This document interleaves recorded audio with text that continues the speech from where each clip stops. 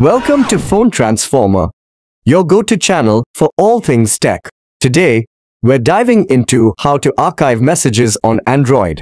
If you find our content helpful, don't forget to hit that subscribe button for more tips and tricks. Let's get started with archiving messages on your Android device. Step 1. First, take your phone and launch the Messages app. This is where all your conversations are stored.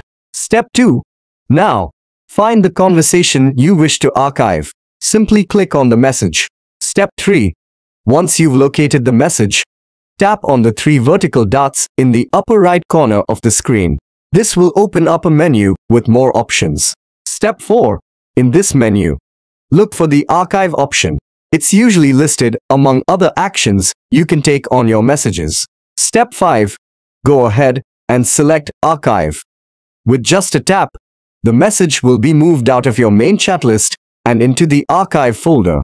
And that's it. You've successfully archived your messages on Android, keeping your chat list tidy and organized. Thanks for watching. See you in the next video.